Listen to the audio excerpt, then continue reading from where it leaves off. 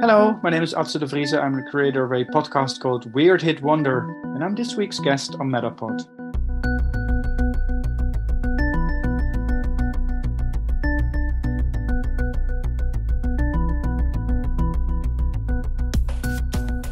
You're listening to MetaPod, where we unpack the web's most interesting podcasts and the stories behind them, hosted by Wendy Morrill and Kevin May.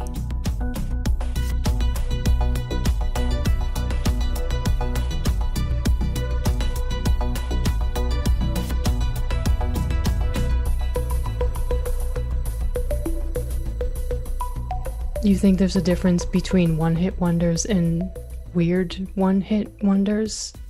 Yeah. Weird wonders. Weird wonders. Don't say it without your teeth in. No, only because some one-hit wonders are actually quite good. So, do you have a favorite one-hit wonder? I do have a favourite one-hit wonder. Tell me. It's Pump Up the Volume by Mars, with two R's.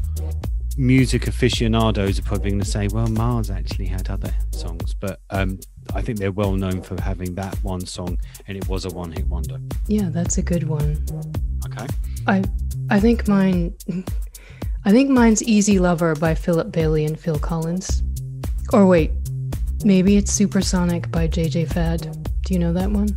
I know the former, the Easy Lover one. I don't know the latter. I'm not sure if that's a good thing or a bad thing. Well, you can look it up later. Okay. Which does bring us nicely to our guest, I guess. This week's guest is really obsessed with weird and rare hits, the kind that you love after forgetting about them for years and then hear them again. But, as he says, songs that you might not want to play at your funeral. Well, at least he's thinking ahead. So please introduce our guest this week, Wendy. Our guest is Atze de Vrieze of Weird Hit Wonder. Okay, let's start the tape.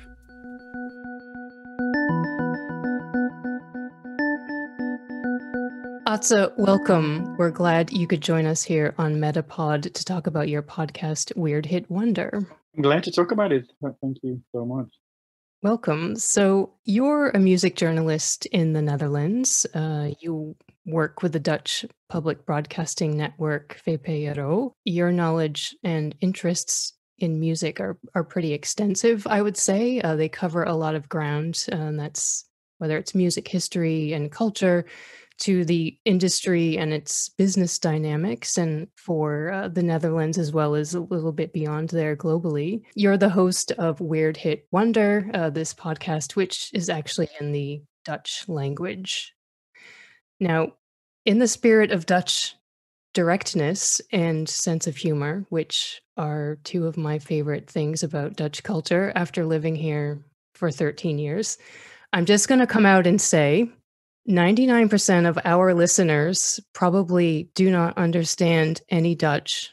Therefore, they probably don't know about Weird Hit Wonder or any other Dutch language podcast for that matter. And this could actually be the first one that they'll be finding out about. As a matter of fact, Kevin doesn't even know any Dutch language podcasts. All he needed to do to prepare this evening was listen to the 5 songs that I sent him. Did you like them, Kevin? They reminded me a lot of some of the peculiar one-hit wonders that I suspect are universal to many countries with a chart pop music structure. So, yes, I thought they were all terrible, and I could relate to many of them, if that's okay. But we can come back and talk about the kind of the internationalization of crap pop music later on. We'll let Wendy carry on. I know I'm failing in my Dutch directness here.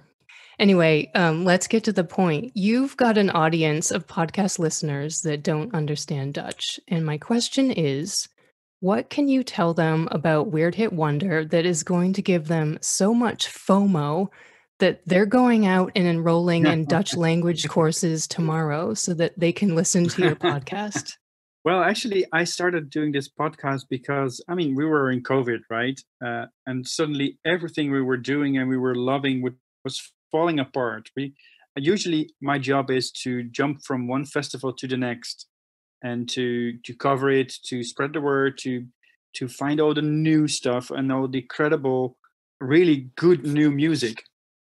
and it was all gone. And people were canceling their festival, were canceling their gigs. People were postponing their records, and I thought, okay, what is this about? We need some fun. We need something to laugh about, or something that actually reminds you of a certain time in your life. Maybe you don't want to be reminded of that particular song, but once you hear it and you hear the story behind it, you realize there's actually more to it than you ever realized. And that's basically what Weird Hit Wonder is about. It's about these peculiar hits that you will never ask anyone to play on your funeral or your wedding. It will never be your favorite songs, but there is a certain place in your heart for these peculiar songs. They can be one-hit wonders, but there's also people who created a complete career out of creating these weird songs, and over 20 years have scored 5 or 6 of them. So I like these songs, especially when I suspect there's a story behind them that people don't really know. And actually, most of those songs that you know as Weird Hit Wonders do have these stories. Did you have a sense that there would be enough general or mainstream appeal for such a show? Or do you think that that was something that you could only do since COVID? Well, actually, I had this idea before. It was kind of inspired by a Netflix series called The Movies That Made Us. There's actually a Netflix series before that was called The Toys That Made Us. It was actually a brilliant series about the history of toys. It's about He-Man and about Barbie and about the Star Wars brand of toys. The characters that you know, that you maybe played with when you were young, but you don't really know anything about the designers of those toys, or how maybe at first they were total commercial failures before they conquered the world. And after The Toys That Made Us, which is a lovely series, there was The Movies That Made Us, and it's about 80s and 90s blockbuster movies, about the movies that will never be taken serious by critics, but you like them, you see them all, like Home Alone, Die Hard, Ghostbusters, all those movies that everybody knows and in a way everybody loves. And so in terms of mainstream appeal, I do know that stories like these are actually appealing to a lot of people because everybody knows these songs. And even though you may have hated the song back in the day, it turns out people like listening to the story behind it and, hear something the best compliment I got for this series is, okay, it's always nice to be surprised by something you didn't know you wanted to know. That's it. Surprising stories, fun stories. Now, you've chosen 5 songs for the podcast series that are all from the 90s. Yeah. And a couple questions here.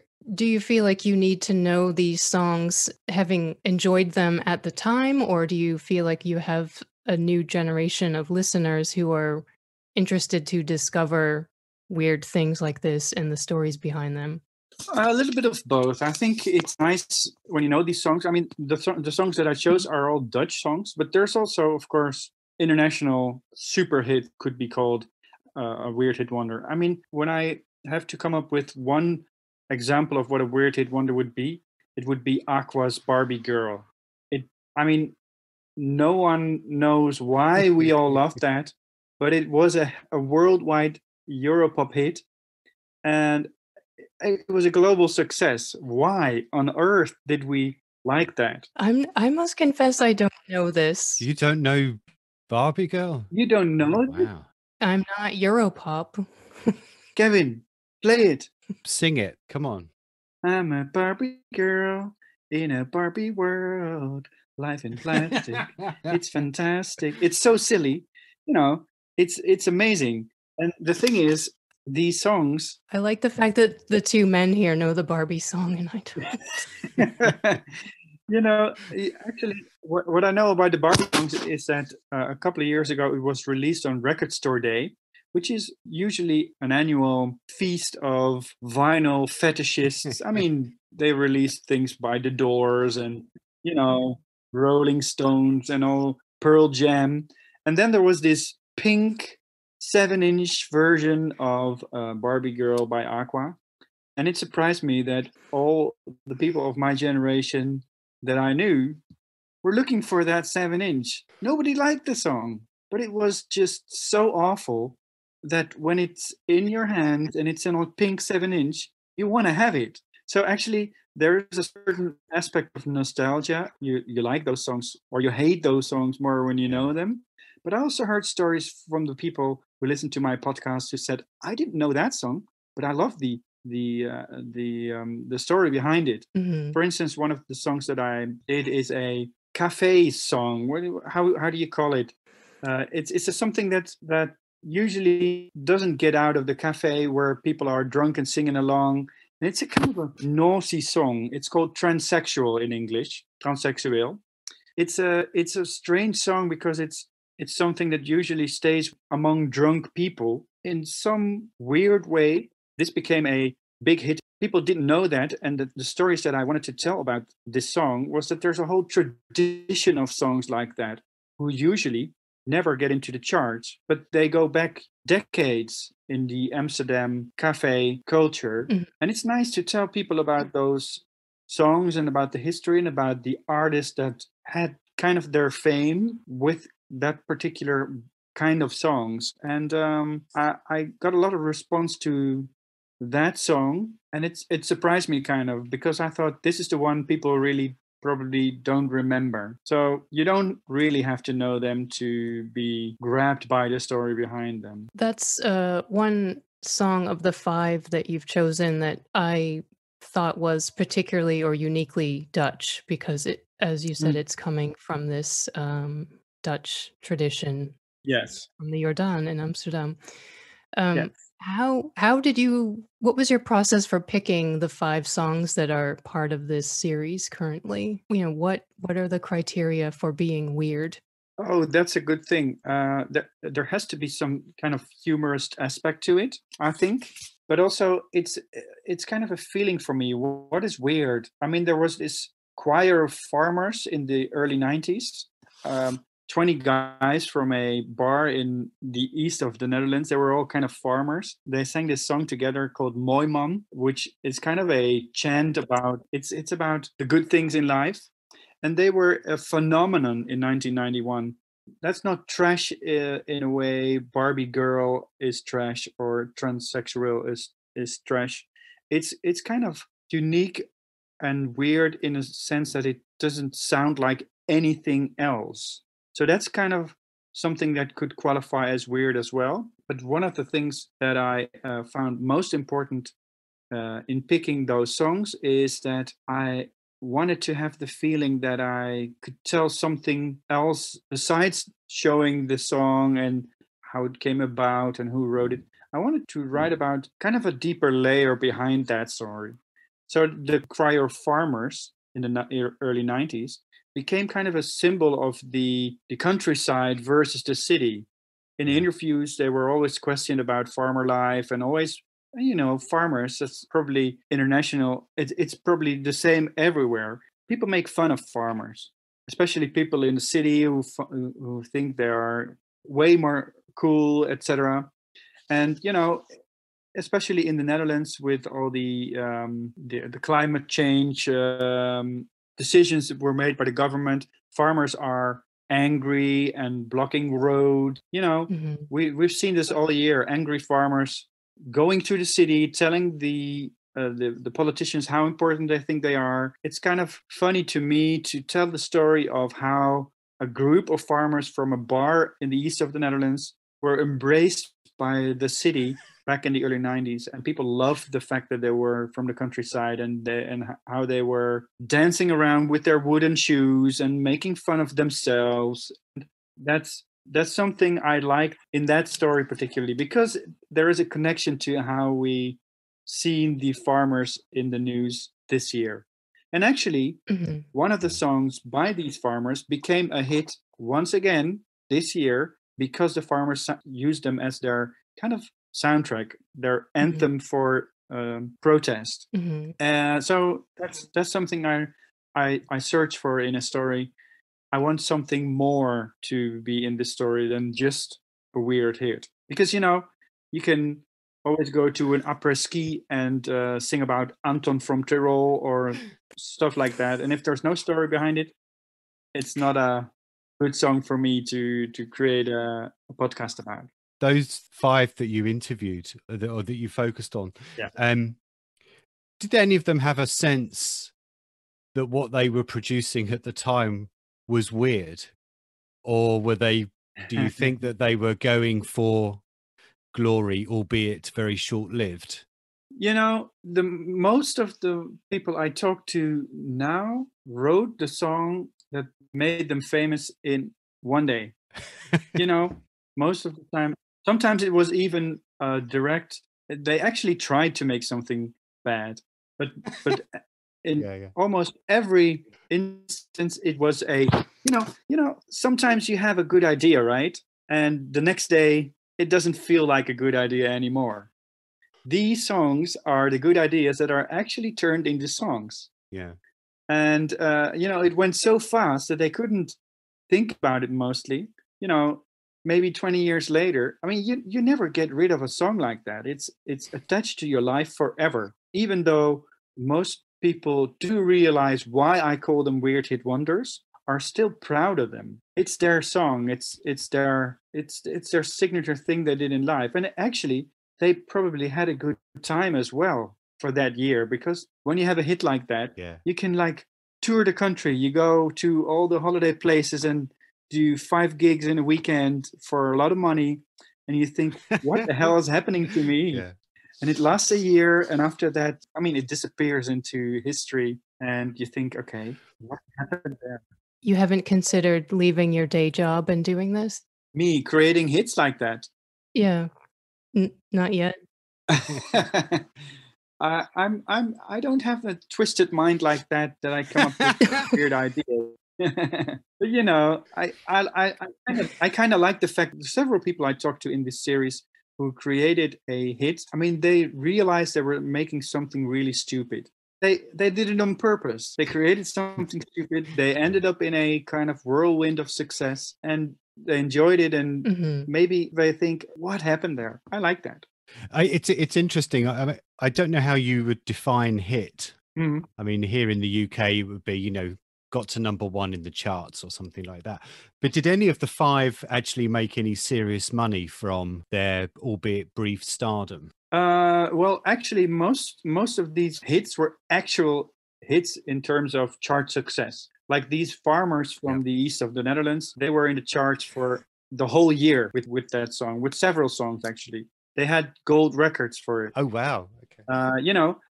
The fact is, they were a bunch of 20 guys. So who would get the money, right? They were friends, and they decided early on, they said, okay, we are going to earn money from this. What are we going to do? We don't want to fight over this money. We're going to spend it together. So actually what they did was they bought a giant balloon, a flying balloon. It was 40 meters long, in the shape of a cow. And actually, that's kind of a Spinal Tap story, because it was created by someone who ordered it, but it was it was designed in centimeters, and it was created in inches, so it was way too big. The guy who initially ordered that balloon in the shape of a cow didn't want it, so they bought it for a nice price, and they said, you know what we're going to do? We're going to travel to all the balloon festivals in the world, to Switzerland, to Egypt, to the UK. We're going to travel with all our friends and our wives, and we're going to spend our money on hotels and have dinner together, create balloon holidays and never fight over money. And they succeeded. They actually still have some money left from that period in time. It's almost 30 years ago by now. There's still some money left. I mean, some of these farmers have moved to the United States, for instance, or have done something completely different. But every once in a while, they come together, they have a meeting, all the drinks are paid for, everybody's celebrating their friendship every once in a while, and they look back on a nice period in their lives. But yeah, actually, some of the other people have actually really made money. So the guy with the transsexual song, he created this funny, little bit dirty song. And, this guy had been working in bars for over 10 years. That was his career. He was working in bars. He started at 8 and he went home at 2 or 3 in the morning. He played nonstop. And now he could do 4 gigs in a night in different places in the country, which paid him a lot more than he used to get paid for playing a whole night nonstop. You know, when you have this song, that's also when you create a good song, of course, a good one-hit wonder. Also, weird hit wonders, they stay alive. You have these retro festivals. People like to go to these 90s fests and hear Barbie Girl. You know, Aqua, the Danish act who created Barbie Girl, are still playing. And actually, of the 4 original members of Aqua, 3 are still in the group. That's interesting, right? You can play forever with this one song people remember from 1993. Interesting. Aqua didn't have any kind of creative differences or problems, second album syndrome or anything like that, classic music career problems. They may have. I think these are pretty weird songs. I think there, in general, it can be some pretty weird Dutch songs if you translate them to English. I translated these roughly for Kevin and then told him about actually the 2019 Song of the Year, Merel, Hou je bek en bef me. Which is roughly translates as "Shut up and lick my pussy." There you go. That was Song of the Year, was it? I'm not afraid to say it. That was the Song of the Year that our listeners voted for. Yeah. It's kind of a funny, modern, feminist, humorist song. I kind of liked it. But it was really surprising that people massively voted for it to be the Song of the Year, of course. Really? It's crazy. It wasn't a hit in terms of chart success, though, but it was a song that most people knew last year. I'm not surprised, given the title, I must say. There's a specific kind of weird hit wonder, which are the sexual weird hits. People like them because they were so sexual that you like to sing along in a bar. There was this Out Here Brothers song in the 90s called "I Want to Fuck You in the Ass." Yeah, that was the title. And it was also the chorus. That was what you sang in the bar. It was kind of a rap electronic song. And it was kind of a big hit worldwide. It's crazy. People just liked it because it was so explicit. Do you find that Dutch? That's an American song. It's something that's international. I don't know if this song that last year became our Song of the Year, if it's typical Dutch, I don't know. A lot of people in the Netherlands found it really weird and tasteless as well. It's not like everybody thinks this is a normal kind of song. But actually it's not that. I mean, it's humorous. It has a nice video as well. I love it. Did you hear the song, Kevin? Did you like it? I dread to think how you I dread to think what kind of a video accompanies that song, I must say. maybe it's satire, who knows? It is, in a way. Yeah. You've said in interviews for Dutch media that you really enjoy humorous and funny stories. And I imagine you hear a lot of them being a music journalist from both, maybe the consumer side and the business side. But there are other emotions you must discover in doing your research. But, what are those? And was there anything you didn't include in the podcast that maybe you should have or considered it, but then decided not to? No, well, actually, there's no things I found important and I didn't include in the podcast.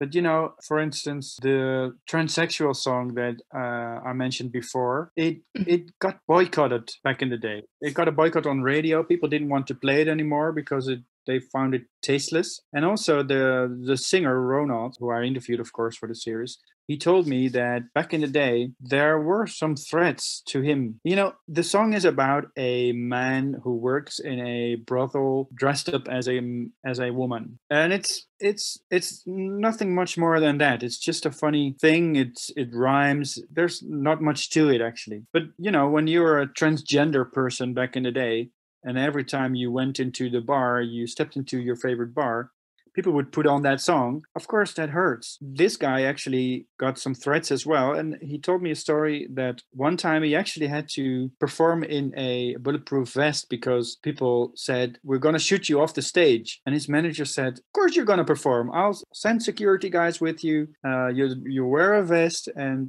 it's crazy when you hear that, right? It's just a song. It's funny. He didn't think about it really. Maybe he would hurt people by it, but he did. And of course, it's strange to realize that actually this kind of anger comes from a goofy bar song that kind of got out of hand. That's basically what it is, right? And another one of the other that I talked about in this series is a bubbling song, which is actually a Caribbean kind of style of music, usually created by people from the Antilles on the other side of the planet. But there's a big history, of course. Those were part of the Netherlands in the colonial age. They still are, actually. But the people from the Antilles came over to Holland to bring with them this music, and they struggled to make some money with it. And then a couple of years later, there was this white guy not from their scene who created a giant hit.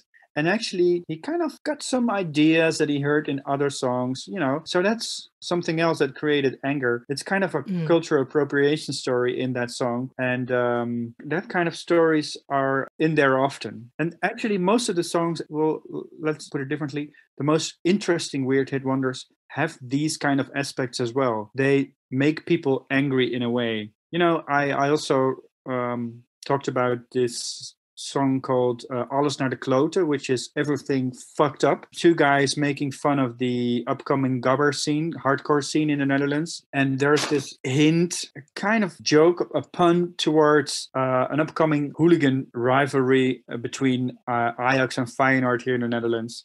And that actually became a much bigger thing during the years that followed in the hardcore scene, where football hooligans would hurt the scene. They went to the parties, they spoiled the atmosphere, they spoiled the image of the whole scene. And that was an aspect that was already in that song, which was a pioneering hardcore gabber song in 1992. And it was something that pointed us forward to what was about to come in the coming years. So those emotions and those aspects of these fun songs, I like the most. All 5 songs that you've chosen are performed by men. They're probably were produced by men. Is it safe to say that Dutch men have a special gift for creating shit? Or, maybe you have the all-female version coming up next season. No, well, actually, I'm working on a new season, and I must say that you are pretty much right that these songs, there's a lot of men working on these crazy things, especially behind the scenes. Of course, when you know the song, you don't realize who's behind it, who's putting it out, who's the A&R manager who created how to give advice to a shit song like that. But, there, of course, once again, I want to mention Barbie Girl, who is big on my list to be on my second season. I'm looking outside the Dutch borders. I hope to get in contact with them. One of the people I'm in contact with now is also Rednex from Sweden, who had this bonkers hit called Cotton Eye Joe. It was a combination of country music, American folk with Euro trash dance music. It's such a strange song, and it was a worldwide hit, also in the United States, where they were flirting with American styles of music, and the Americans, surprisingly enough, didn't think, "What the hell is this?" They liked it, and people still like this song. Turns out to be a TikTok hit nowadays. And TikTok is, of course, an interesting phenomenon in terms of Weird Hit Wonders, because you get a whole new generation of weird songs, or maybe even weird 20 seconds or 15 seconds of songs, because you want to have something weird on your TikTok, because it's nice, it's fun, it makes you laugh. That's what the whole TikTok phenomenon is about, So I think there's some woman vocalists in the wish list that I have for my second season. I'm quite interested in just the phenomenon of not only one-hit wonders, but kind of manufactured pop and bands that are manufactured. And you kind of spoke to it a little bit then when you're talking about advice from managers and A&R men. And I wonder how many of those 5 that you focused on now kind of came through that record company machine, or whether, like the farmers, that would, if you pardon the pun, more of an organic kind of more of an organic way of creating a song. Actually, most of these songs are kind of organic, funnily enough. But there's also almost in every instance, there is a record company that believes in that song and puts it out and puts it into the machine. Yeah. One of the songs that I talk about is about the machine, though. It's about, the song is called One Day Fly. It's by an ex called One Day Fly. And it's actually the result of a cabaret TV show in the Netherlands back in the day. It was created in 2001. And it was a response to a phenomenon that we all know and all seen about around the world, which is the TV talent shows like X Factor and The Voice. And, there was this TV show called Star Maker in 2001, which was actually more or less the first big talent show that we had in the Netherlands. And it was about, I think, 7 or 8 young people, like 19, 20 years old, who were put in a Big Brother house, cameras 24 hours in the house. They were supposed to be in there for 8 or 12 weeks. And they were all going through the process of becoming a group, manufactured pop group, like the Backstreet Boys, for instance, who were big back in the day, with help of industry people, A&R managers, marketeers, and they would create a #1 hit. And they did. And these people in this TV show, which was a weekly Saturday night show where a lot of people, millions of people were watching that every Saturday night. And they said, this is bullshit. This is manufactured pop. This is rubbish. This is a shame. We should do something about it.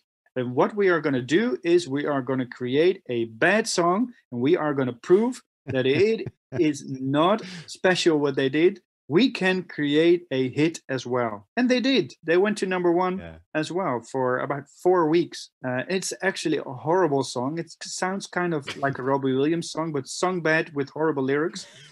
It was supposed to be bad, it was to prove the talent show that everybody was watching and applauding to be wrong. But the funny thing about that story is you create something as a joke and you end up in a fame circus yourself because people were cheering for them. They wanted autographs. People wanted their dog to have an autograph on its back, and actually they became jealous of each other because there was 3 guys who were asked to be in a photo shoot, and the other guys in the group said, hey, what about me? You had to remind yourself, being in that group, it was all a joke. That's a funny dynamic. Yeah. And that's about manufactured pop. Especially in the 90s, there was this big distinction between commercial pop and alternative pop. I think that kind of disappeared by now because it's okay when you're a credible music lover to say Katy Perry or Carly Rae Jepsen is actually great pop music or The Weeknd really rocks. Of course you can say that. There's no one who thinks anything else. But if you would like R&B music in the 90s or Backstreet Boys or Britney Spears kind of manufactured pop music, that wasn't okay. That was commercial shit, right? Yeah. And it was actually, looking back, it was kind of quality manufactured pop music that actually stands the test of time, most of it, some of it, Yeah, it's interesting. I mean, I think some people disagree, but I think a lot of people say that the first properly manufactured boy band, for example, was the Monkees. Oh, yeah. Out of the US, which was in response to, the Beatles from the UK. And they came up with some great, they had some great tunes, whether they wrote them or not, I don't know. I'm not an aficionado. Mike Nesmith is brilliant. Right. So, but they were a manufactured band.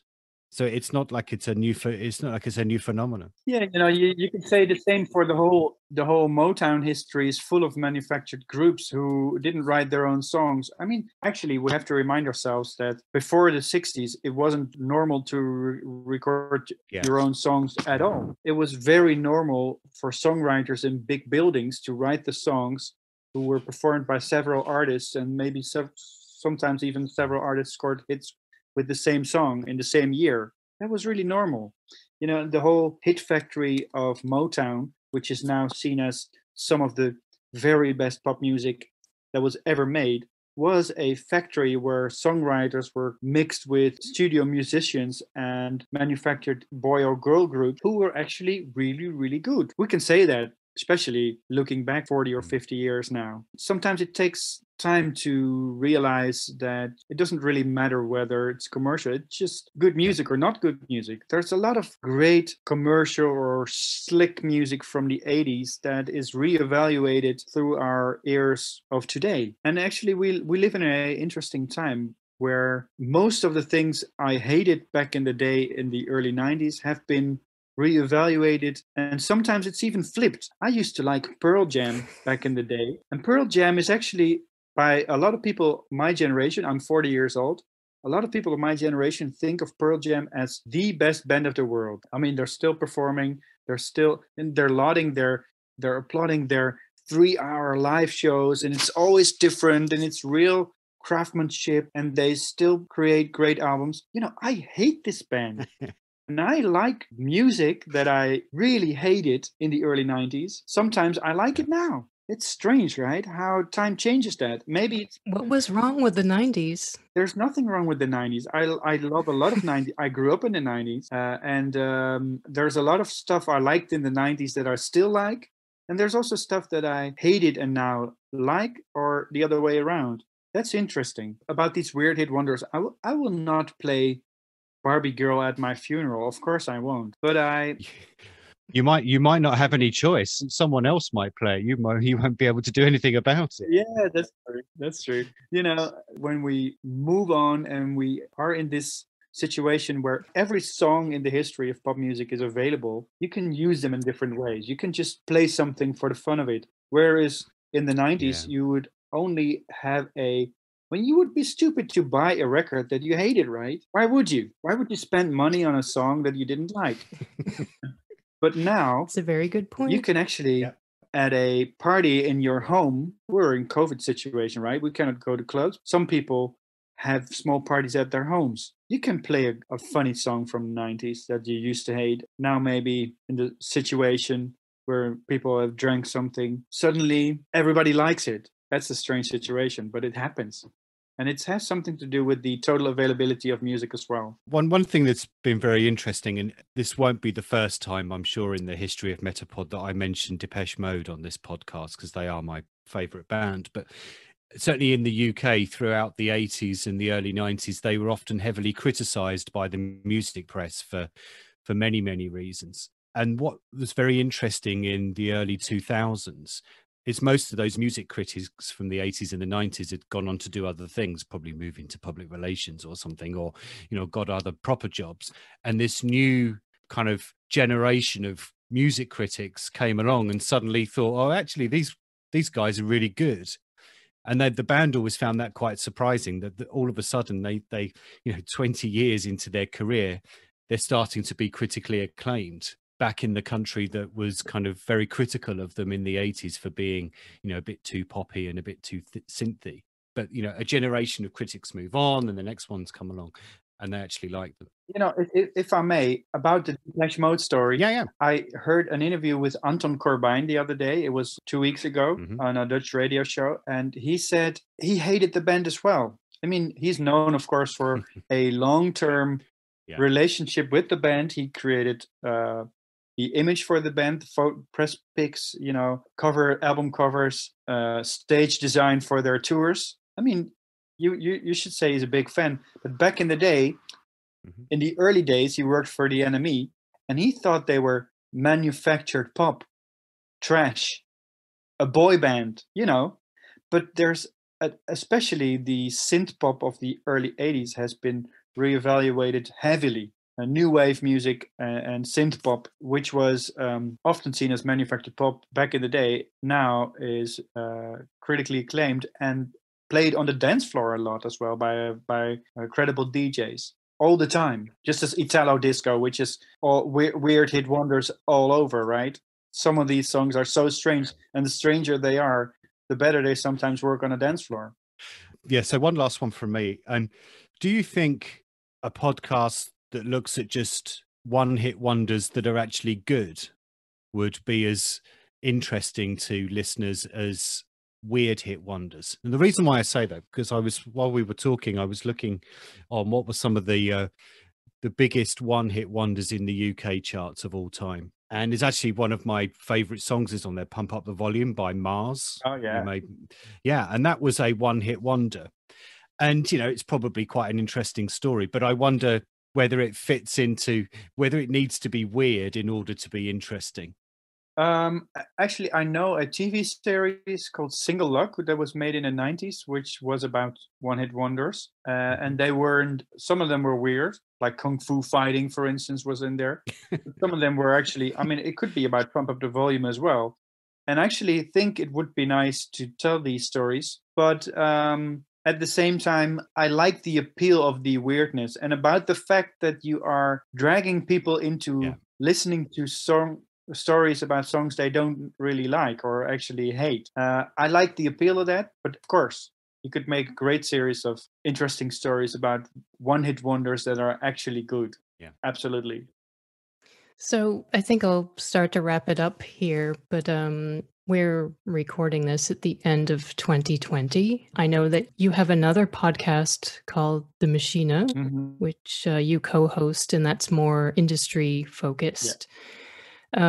So I thought we'd just kind of ask for your insight on what you think some of the biggest issues will be for the music industry in the coming year or so without choosing COVID-19.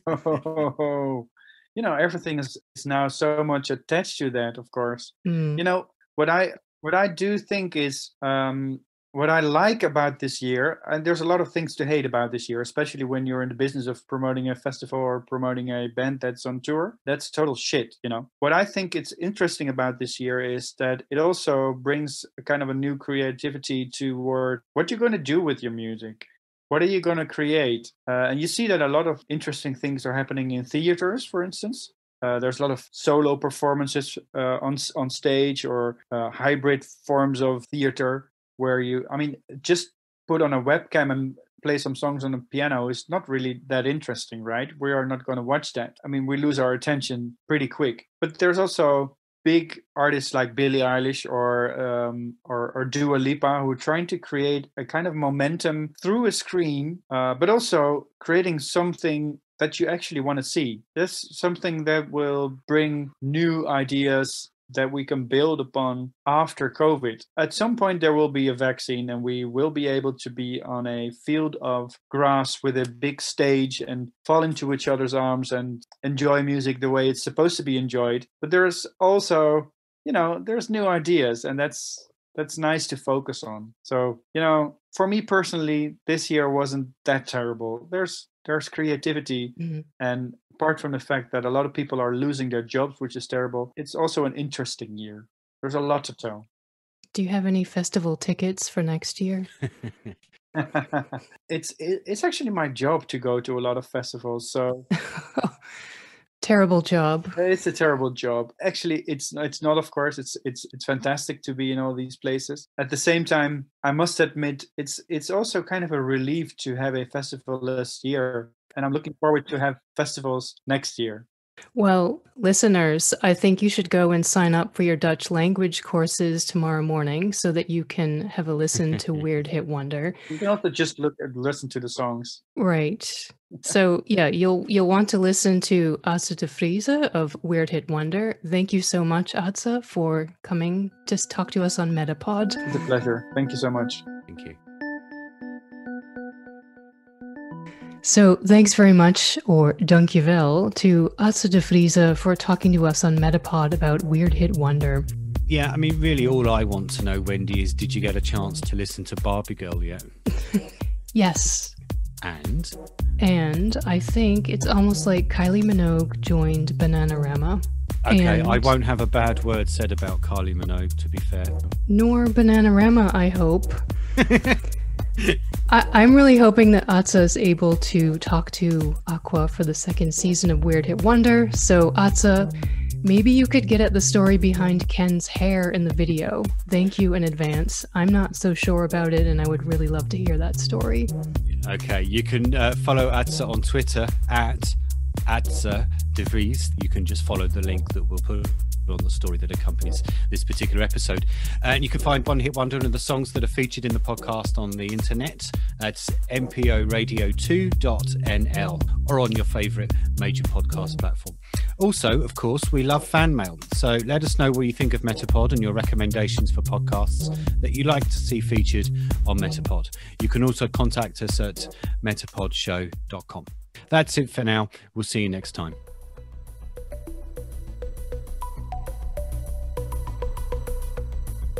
That's it for MetaPod this time. Thanks for listening. MetaPod will be back soon with another unpacking of the web's most interesting podcasts. But in the meantime, make sure to subscribe at any of the usual places you find your other favourite podcasts. We'd hate for you to miss upcoming episodes, and we'd love it if you left us a review. You can let us know what you think of this episode by going to metapodshow.com. We'll see you next time.